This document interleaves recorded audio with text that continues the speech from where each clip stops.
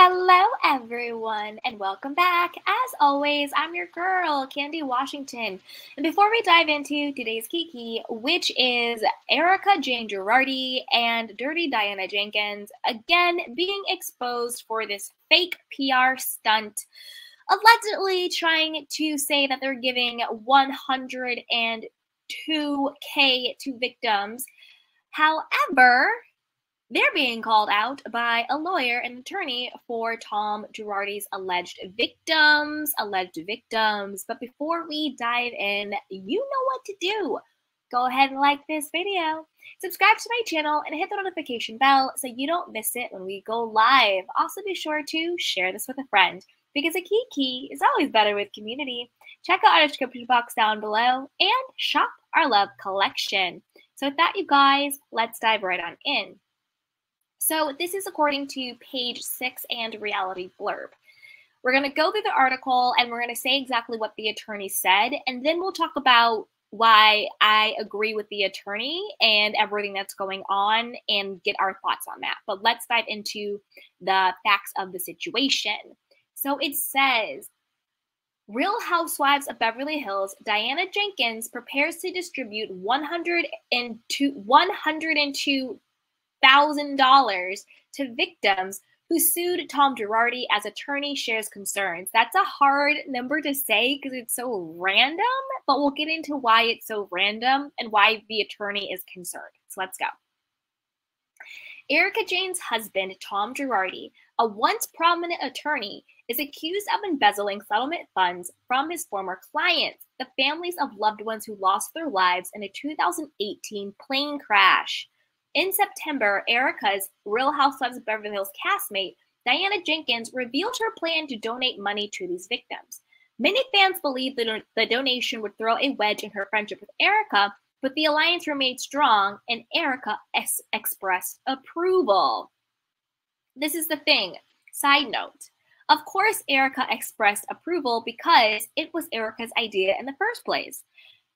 Before Diana even joined the Real Housewives of Beverly Hills, right? Because she joined only last season.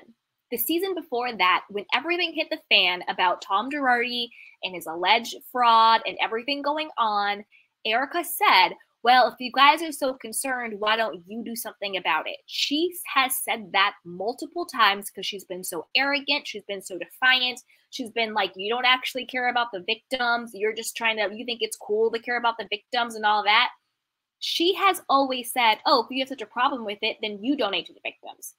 So this whole fake press release, this whole stunt that Diana pulled, you know, saying she allegedly was going to donate this money, Erika was saying that from jump. And then Diana even said it herself in the confessional that it was a dig to the other castmates who were going against Erika when it came to what was going on with the Tom Girardi case and the victims. So she said it herself. And it was also a dig to us, to any audience members, to anybody watching who obviously felt some type of way about Erika's behavior and everything going on with Tom Girardi and the fraud and the victims. Well, if you care so much, why don't you donate? Well, the problem is the victims were not victims of, you know, some type of natural disaster. You know, if there is a hurricane somewhere or an earthquake or a flood or a building accidentally, you know, burns down or, you know, something like that, then yeah, 100% humanity should come together to help and to donate and to give to the victims because it was something that happened. You know what I'm saying? The problem is, what happened to these victims was Tom Girardi's fraud. That's why it is not our responsibility to make the victims whole. It's Tom Girardi and all of his co-conspirators who profited and are the ones who actually stole from them. That's why it's their responsibility to make them whole. If somebody went and robbed a bank, they wouldn't have a GoFundMe for the community to raise funds to put money back into the bank. It doesn't make any sense. They would go to the person who robbed the bank and take back the stolen money to put back in the bank. That is the difference. So Erika Jayne Girardi, shut the hell up. Diana Jenkins, you can also shut the hell up. It's disgusting at this point. Ludicrous and disgusting. But I digress. Let's get back to it. Okay. So, dun, dun, dun, dun, dun, where were we? In an interview with Page Six, Diana shared she's getting ready to distribute over $102,000 to the victim's family. I hope I'm saying that right. $102,000. Yeah. The moment I became aware of the tragedy, I knew that I wanted to do something to help families, Diana explains. I know the pain of losing a loved one under tragic circumstances. Shut up, Diana. I thank those who opened their hearts and joined me in this fundraising effort and hope that our efforts can provide some comfort to the victim's family. The donation is made alongside her Sunella Foundation charity, as well as GVNG.org, which is a 501c3 nonprofit. Robbie Tomboski, the president of GVNG, indicated that the majority of the money is intended to help the family members of the 189 victims who lost their lives in the Indonesian plane crash.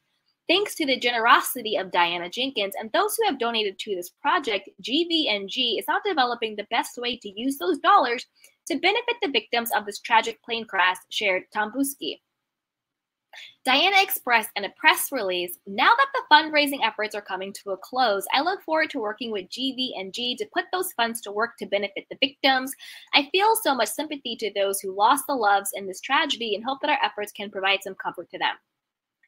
Shut all the way up, Diana. This is, first of all, I'm looking at this alleged nonprofit GVNG. I'm looking at you sideways. Like, just because you're a nonprofit, just because you're a charity, doesn't mean that you are legit. There are a lot of nonprofits, there are a lot of charities that do fraudulent activities, that steal from the donations. Like, the fact that they're even partnering with Diana, I'm looking at you really sideways. Also, Diana created her own charity, this Sunella charity, whatever the hell, solely for this. Why? So she can keep A, it's a tax break, and B, she can also say what the fees are. Oh, these are the administrative fees. These are the whatever fees. So however much people do donate, they can keep, honestly, all of it or part of it, depending on how fraudulent they're really trying to be. So let's continue. Meanwhile, attorney Jay Adelson of the Adelson PC law firm that sued Tom and Erika on behalf of the victims is sharing his concerns about Diana's plan to distribute the money in a series of tweets, calling the plan at best misguided. According to Jay, the numbers just don't add up, and that's what's on the screen. So if you can't read, don't worry. I'm going to read everything. I got you back. According to Jay, the numbers just didn't add up. Nearly 200 people died in that crash, leaving, for ease of math, let's say 1,000 surviving family members. $100,000 would mean each person would get $100. The math ain't mathing, Diana. The math ain't mathing. He added, while I believe that at Diana Jenkins, he added her. You go ahead, Jay. You go ahead. While I believe that at Diana Jenkins did give $100K to this charitable giving group and induced others to give $2K, she was able to use her GoFundMe charity to raise $2,000. I don't know who gave her the $2,000. I don't know what Boo Boo the Clown Fool thought it was a good idea to give her $2,000, but you know what? Do you with your own money, but it wouldn't be me, not me, not me, not me. But yeah, she was able to raise over the last 6 months $2,000. Girl, bye. Anyway, that's as far as it has gotten. This reaffirms my initial view that Diana was looking for some publicity and was not actually interested in helping. Exactly. Dun, dun, dun, dun.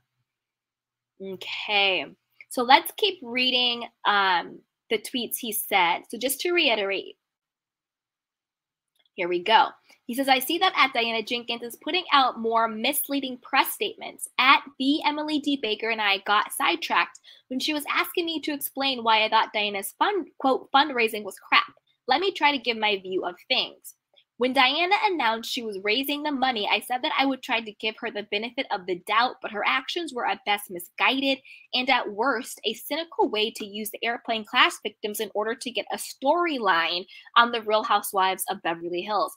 I agree. I think it was for a storyline. I think it was for good publicity because all of her past allegations, we all know what the allegations are with the sex and the kids and X, Y, and Z.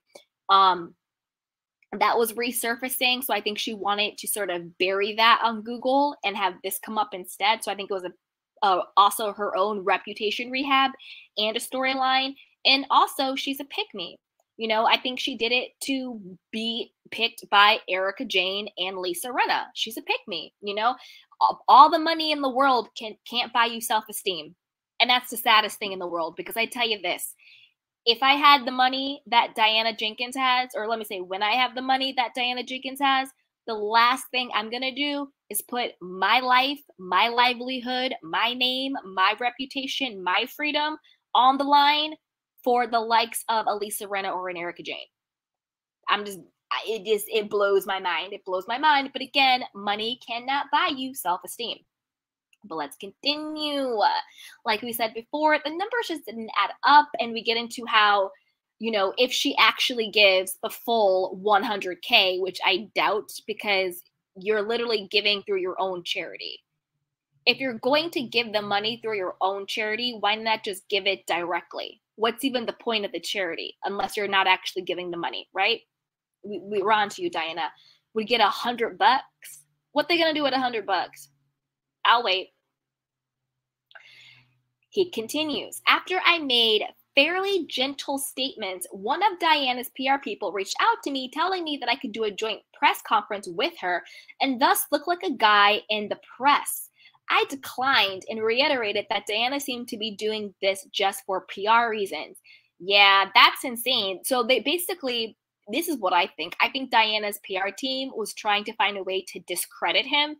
Like, let's do a joint PR conference, right? They want to discredit him the same way they try and discredit Ronald Richards because he's very vocal online and on Twitter. But I don't think that discredits him. I think that's just him using every avenue he has to get the truth out there. So I think, it's like, oh, let's do this. I think it was their way to try and discredit Jay, and I'm happy that he did not take the bait. Okay. So here we go. So then it goes on to say, he says, dun, dun, dun, dun. We had a good chat and the organization essentially agreed with my position. So he's having a chat with whatever organization. Doing something meaningful would be hard to pull off with only $100,000, given the difficulty of the logistics. Most survivors don't even speak English. What I believe that at Diana Jenkins did give, while I believe that at Diana Jenkins did give 100K to this charitable giving group and induce others to give 2K, that's as far as it has gotten. Yeah. And they're saying, like we said before, this reaffirms my initial view that Diana was looking for some publicity and was not actually interested in helping. I mean, I think so too. But I want to know what you guys think. Again, this is what we just talked about and said, so don't worry if you can't read it. I wrote it for you. But I want to know what you guys think. Do you think that this is, now that he broke down the math, and let's just say she actually really was to give all of the money, which again, I don't think she is. I think there's a reason why she set up her own charity and why she partnered with a certain group. You see what I'm saying? Just because you're a nonprofit doesn't mean that you're not scamming people. A lot of these so-called nonprofits are nothing but scams and shams. But let's just say she does. He has a point. So the victims would get $100? How is that going to help in any meaningful way? So I want to know what you guys think. Put it down there. Do you think that the only reason why Diana is now coming out and saying that she's going to distribute the funds is because Jay Edelson has been more vocal? He wanted Emily D. Baker. We've all been talking about it. More and more is coming out where he called her out and everything. And this is just another PR stunt because she got called out. I think that if Jay Edelson had not spoken publicly, I don't think that she would be saying we're now going to distribute the money. I think this is all damage control. I think it's a bunch of BS. And I don't think the victims are even going to see that $100. And it just doesn't make any sense. But I want to know what you guys think. Put it down below. And also, do you think Dirty Diana Jenkins will be returning next season? Do you think that she'll be coming back as a full diamond holder, as a friend of? Or do you think Bravo finally got the hint and they're going to fire her? Put it down below. But before you do that, you know what to do. Go ahead and like this video, subscribe to my channel, and hit the notification bell so you don't miss it when we go live. Also, be sure to share this with a friend because a key is always about a great community. Check out our description box down below and shop our love collection. With that, you guys, bye! Welcome to Sugar Pills, a practical guide to self-care, where your host, writer, actor, and producer Candy Washington helps you live a more joyful life with a cheeky dash of pop culture news. Be sure to subscribe, leave a 5-star review, and join the conversation on Instagram @Candy Washington. Let's go!